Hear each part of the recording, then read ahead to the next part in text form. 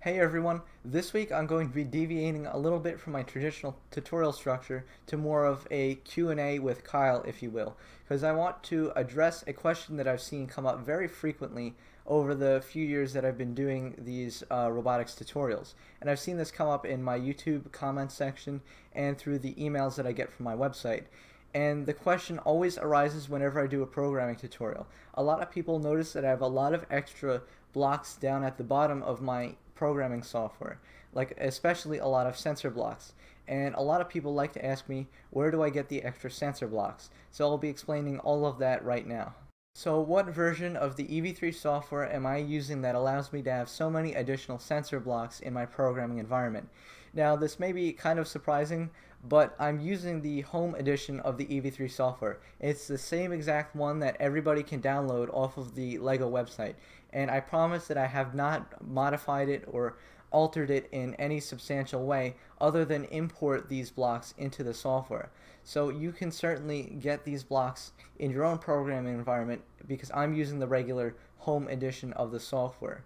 So then where are these blocks coming from? Now the additional blocks that I have in my software are coming from third-party websites such as hitechnic.com, dexterindustries.com, or mindsensors.com. And they all make, as you may have guessed, third-party sensors that you can use with the EV3 to expand its capabilities. And of course, if you want to program the sensors that you buy from their website, you have to download their software block in order to use it with your robot. And that's why I have so many of these blocks. I've gotten them from either of those three websites. I've downloaded the block so I can use their sensor with my robot, because I've experimented with third-party sensors a lot in the past, and I've made a lot of robots with it, like the KG tank, for example, uses the MindSensor's Sumo eyes. Now these blocks are required if you plan on using third-party hardware with your EV3. However, if you don't have any of these third-party sensors or have any intent to purchase them, having these blocks in your software doesn't help you at all. So I know a lot of people are asking, where can I download these blocks and are they useful? The short answer for that is no, they're not useful unless you plan on using the sensor they were designed for. So if you're competing in FLL or whatever and you're using color sensors and stuff and you're not using third-party hardware because it's not allowed in competition, downloading these extra blocks like I have in my software is not going to help you any. It's just going to waste your time. So don't think about downloading the software blocks unless you want to purchase any of these third-party sensors.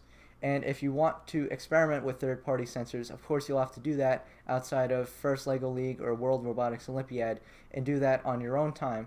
But you can look at some past creations that I've made using third-party sensors and stuff, and it can really expand the EV3's capabilities, but only if you have the sensor. The sensor block alone doesn't help you at all. Now something that I personally have done in the past that I find very helpful is whenever I'm considering buying a sensor, before I actually go out and purchase the sensor, I'm going to go on the manufacturer's website and download the programming block and import it into my programming environment just to preview the sensor and its capabilities and see if I'm comfortable with programming it before I go and purchase it.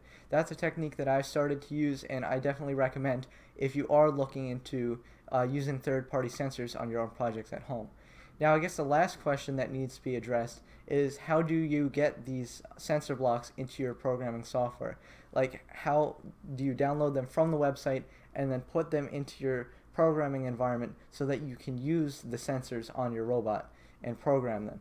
And the answer to that is already out there. I've made a tutorial a while ago on how to import third-party sensor blocks into your EV3 program environment. So I recommend that you go watch that now if you're interested in trying out some third-party sensors for your robot. Thanks for watching my tutorial this week. If you found it helpful, be sure to subscribe to my channel for more tutorials like this every week. If you have a suggestion for a tutorial, be sure to submit it in the comments section below. Thank you, and I'll see you next time.